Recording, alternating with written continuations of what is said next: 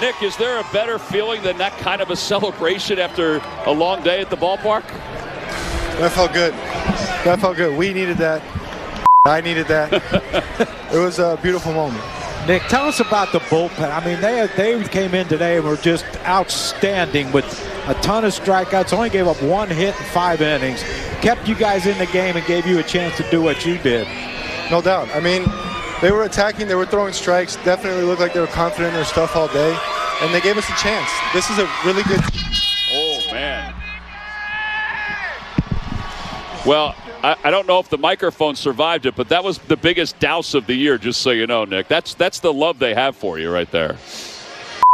Okay, say it again. I was going to say, Nick, that's the biggest douse of the year. That's the love that your teammates have for you right there. Love that. Yeah. I love those guys too, man.